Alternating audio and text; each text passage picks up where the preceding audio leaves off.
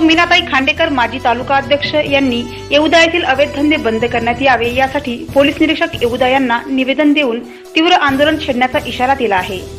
Yevda police station अंतर्गत येत असलेल्या गावांमध्ये मोठ्या प्रमाणात अवैध धंदे खुलेआम चालू असल्याने हे अवैध धंदे बंद करण्यासाठी मीना रवींद्र खांडेकर माजी तालुका अध्यक्ष तथा जिल्हा संघटन सचिव अमरावती राष्ट्रवादी काँग्रेस महाराष्ट्र राहणार येवदा यांनी पोलीस निरीक्षक नितीन चरडे साहेब येवदा यांना निवेदन दिले।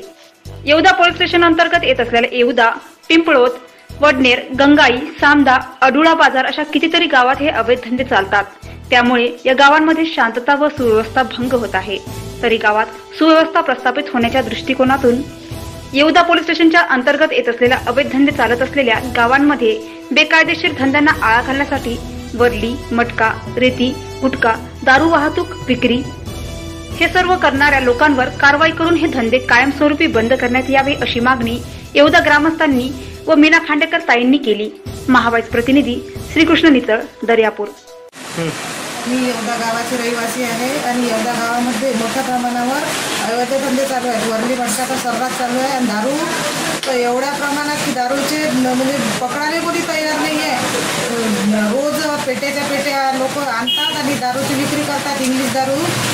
मी तर स्वतः पकडून द्यायला तयार आहे। पोलीस तर काही कारवाई याच्यावर करत नाही, म्हणून मी स्वतः निवेदन दिलं पोलीस स्टेशनला।